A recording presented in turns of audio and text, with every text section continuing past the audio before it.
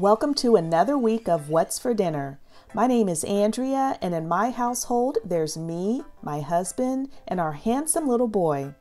On our channel, I make simple meals using convenient pantry and freezer staples. Hey guys, so for dinner tonight, we are having taco night. I made this barbacoa in my crock pot. I've made it before. It's been a while though. Barbacoa, you typically make it with beef, which I have made it that way, but we actually prefer it with pork.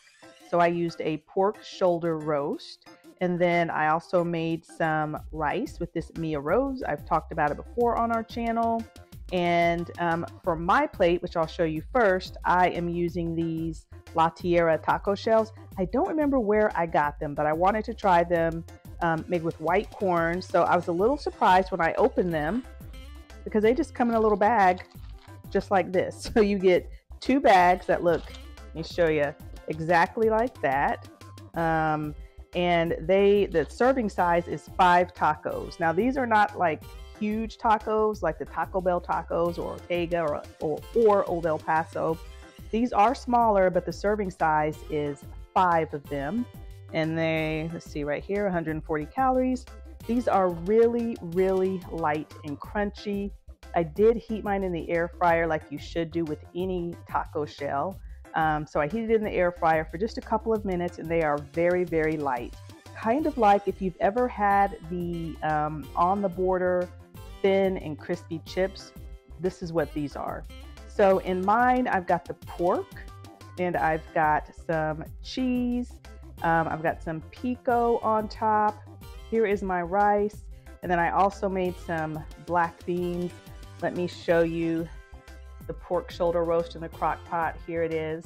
Cooked it for a long time, like, I don't know, 8 hours. And then this is Howard's plate. He is eating his on chalupas, and these are the chalupas. They really kind of remind me of naan bread.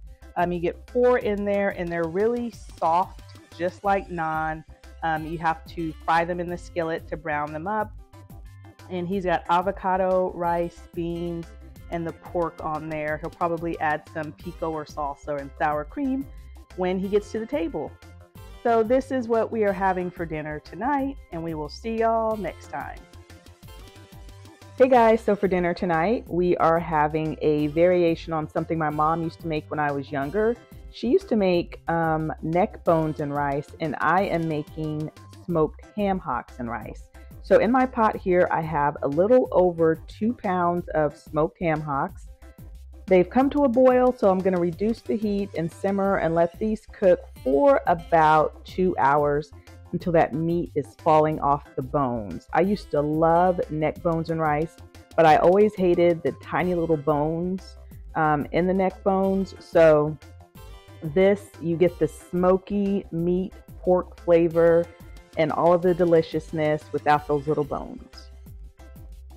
Okay, so it's been a couple of hours now, and you can see that the ham hocks have turned a different color.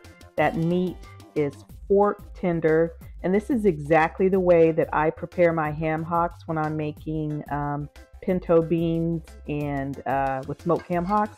And I actually do have a video on our channel showing how I make pinto beans, but this is what I was looking for. I'm going to remove these ham hocks, pull the meat off of the bone, and then we're going to save that stock to make our rice.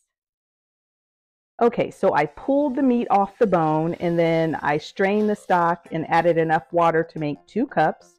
And I also added in about 1/3 cup of onions, salt, pepper, garlic powder, and onion powder, seasoned to taste.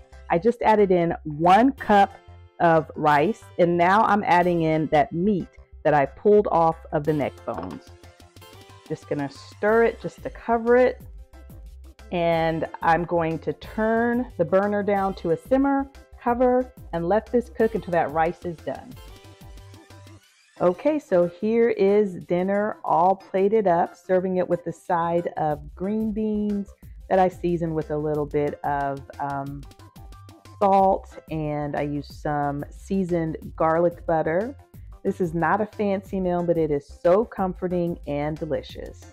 So this is what we are having for dinner tonight, and we will see y'all next time.